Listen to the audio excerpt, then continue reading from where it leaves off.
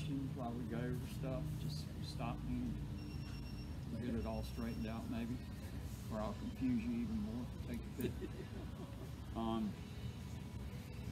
Basically, I guess the way I'm going to start this first is there are a lot of different sizes of top orders. And for me, the calmer it is, the more I tend to want to go small. As it gets rough, I go big, and when it gets real rough, I find the biggest thing I can stick out there, like a super spook or something like that. You know, something big, loud, noisy, something that'll attract them. I'll even go to something I'm getting ready to start making, a popping cork. And I found a way to make some real loud ones.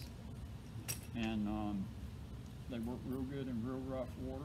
It's something I picked up from when I was in Louisiana last year and brought it back up here. But like I say, the smaller, the calmer it is, the smaller you go. You'll go down to the mirror mullets, as I call them, by Mirror Lure, and they make a real small one, and they make a little bigger one. Can you get me that? Yeah, I'm gonna do little mirror mullet. Yeah, but get me that Yozuri too, Jay. But that's kind of how I judge things. When it's a normal day, probably what I'll throw, more than anything else, that's the mirror mullet and the standard size. They make one size down from that too.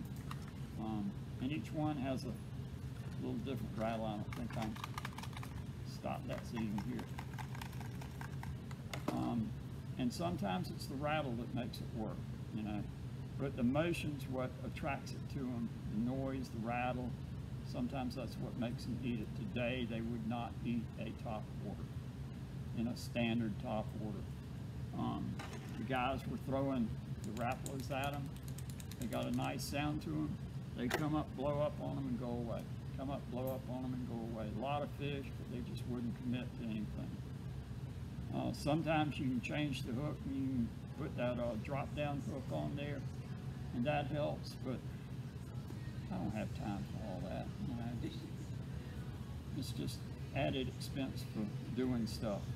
They aren't going to eat that, then what I'll tend to do when they're like that is I'll take a worm hook and get whoever's with me when it blows up to drop a worm hook in there, or a gold spoon right next to where the top order is, and you generally get a hook up doing that way. That's what worked today.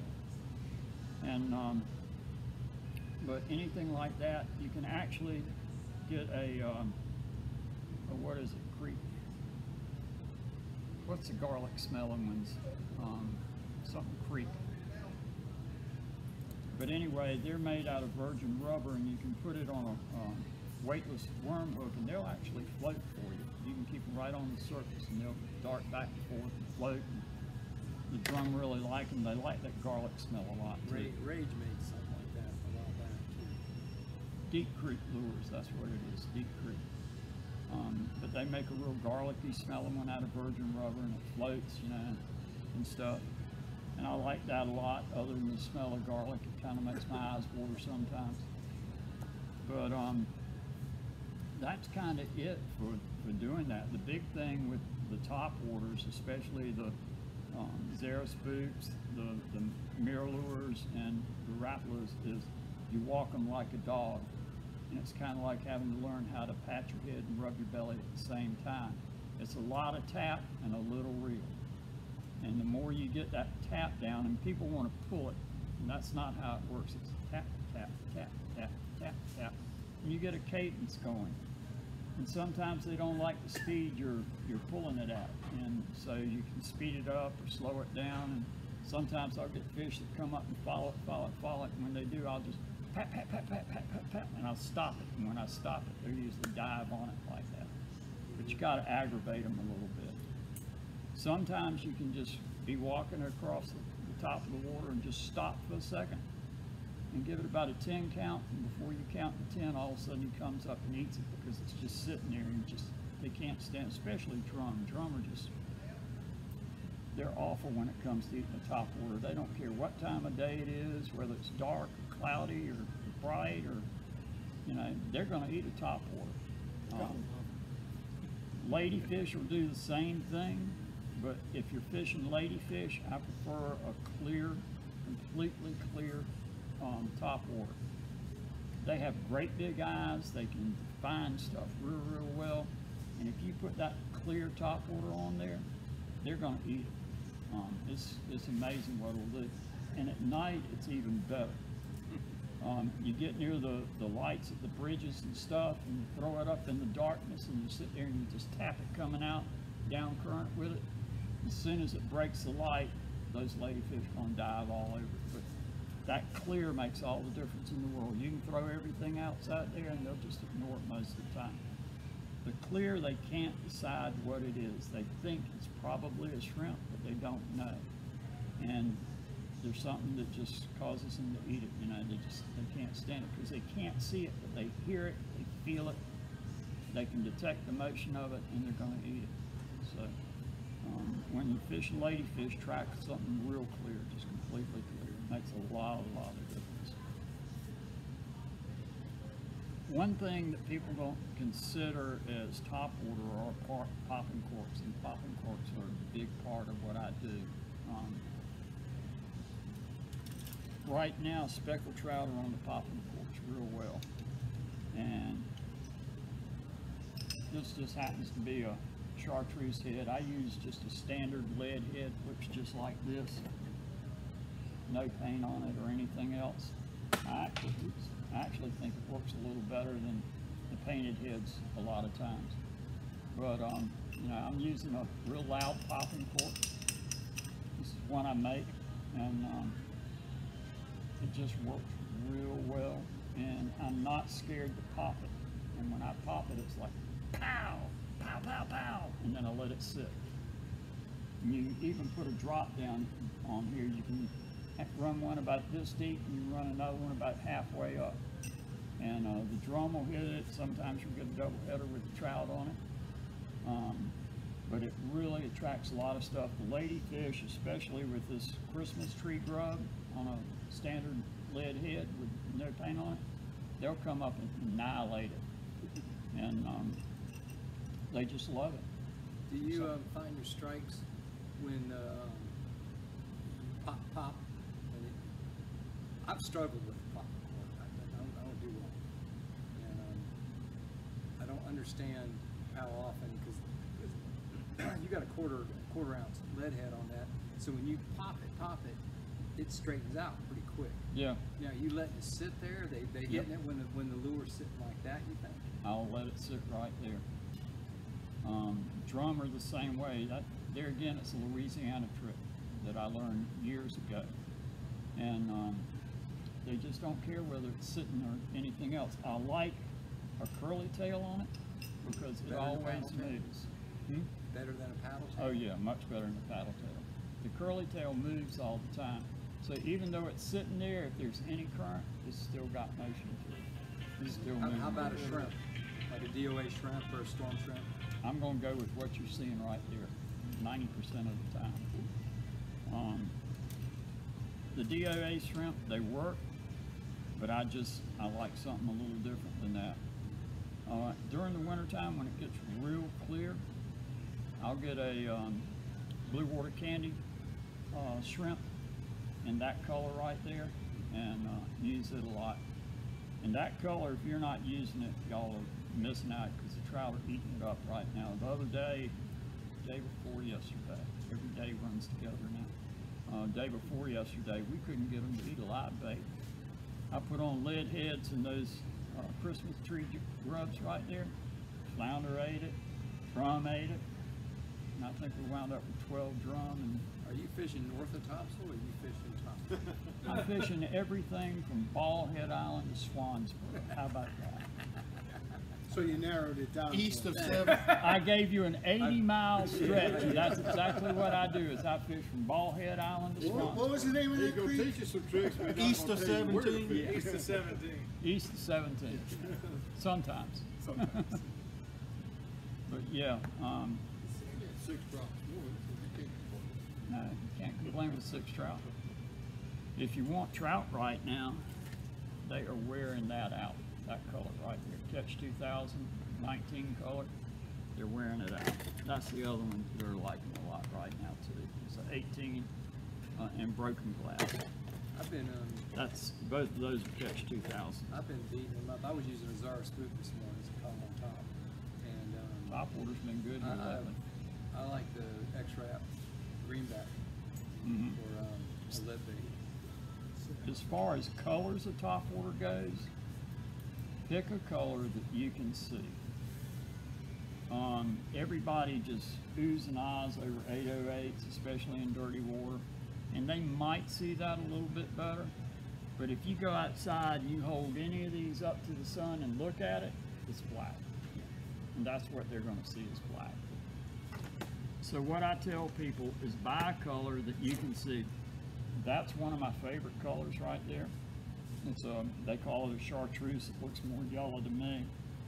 And I use the old redhead with the white body a lot because some days I can see it better. But it's whatever you can see the best that you know you're working the lure right and it's not fouled or anything like that, because you know everything gets fouled. All my top water stuff I tie with a loop knot, and I tie a itty bitty loop knot. I have a way to tie a loop knot and make it real small so it doesn't foul in the loop a lot. The hooks don't come up and catch it. There are times when it's real rough that I'll actually go up to a 40, even 50-pound leader, short piece, yay big, and that keeps it from wanting to foul. And there again, I put it on with a loop knot, but it still keeps it from fouling so much because it's stiff, it's hard, it's not worth it. I use wire when the bluefish are running in the spring.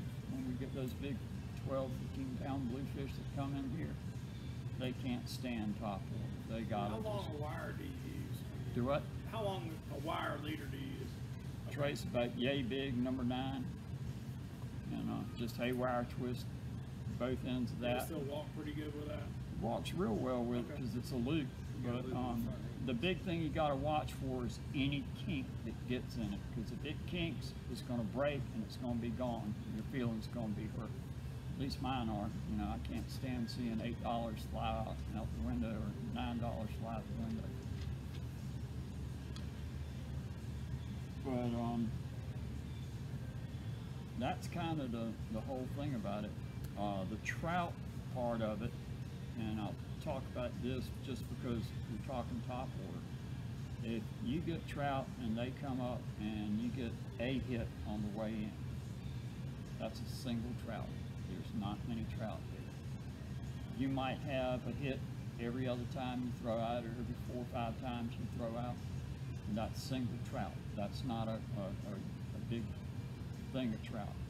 When you are reeling in and you get like boom, boom, boom, and it stops, and you move it 3 or 4 feet and you get another boom, boom of trout coming up trying to eat it, then you are in a school of fish. Trout is a lazy fish.